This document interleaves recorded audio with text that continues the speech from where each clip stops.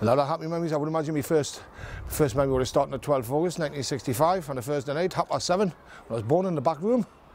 I would imagine that would be the start of it all, you know. Yes, got a lot of mixed memories from here, you know.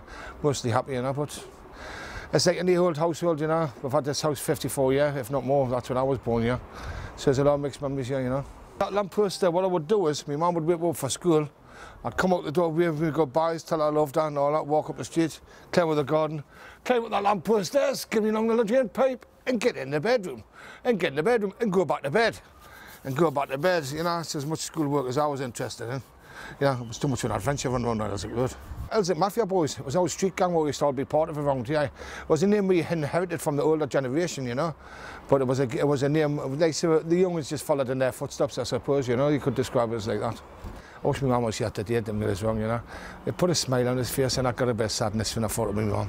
Well, I'd be very proud, you know. She wouldn't want the crime glamorising in any way, shape or form. She would like to see why we come up, what became what we did, you know.